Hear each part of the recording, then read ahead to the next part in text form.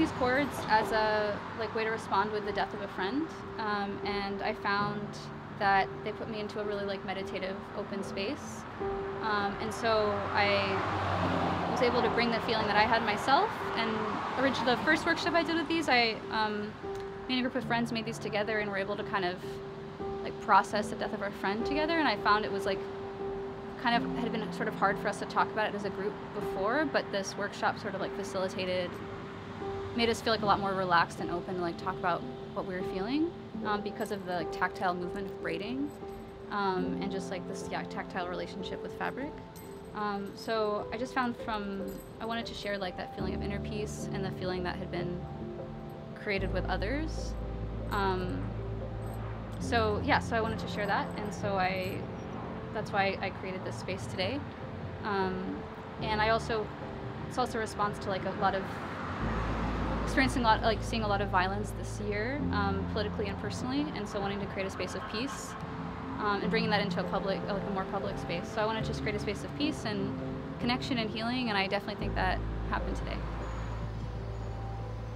One of the people that came by today was making a cord, and he was kind of working through a breakup that had happened, and so at the end he put these two fabrics going, separating from each other at the bottom. They were represented the breakup, and so the cords were a way to deal with it. And I think also just being able to talk to strangers sometimes being able to talk to strangers about things you're going through can actually be more can be really helpful, because they don't have the same kind of bias that people in your personal life do. So I think it's kind of nice to create in public, also just know you can go out in public and just be open and vulnerable and trusting with others, with people we don't know. I'm Ursula Andreeff. I'm a Houston artist. What I do, this is a installation I did at this bus stop. It's a proof of concept for a larger project I would like to do, where I work with Houston Metro to bring art to all of the buses and trains in the city. I'm really interested in this and using art to engage with the city and with public spaces. I'm also interested in creating the social interactions, not just the art itself, so that one, it changes people's relationship to public transit. People have kind of a negative connotation right now towards it. I want to make it a more positive and engaging experience.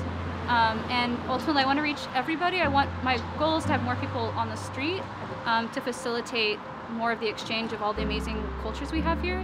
1 in 4 Houstonians is from a different country, and we speak every language here. And so I think one thing we're missing is more ways to be connected. And so if more people are out on the street, the people that stopped by today, I think it'll facilitate a lot more cultural exchange, and I'm really excited about what that could mean for the city on a long term. And then also just creating a safer city by getting more people on the street. Also cleaning up our air. We have a big air pollution problem because of the refineries and all the driving. And also making people healthier if they're doing more physical activity by walking around the city, taking public transit. It'll also create a more healthy Houston. Today I feel really grateful and really connected, and I was just really excited that we all got to spend time together and connect, and I feel really happy about that.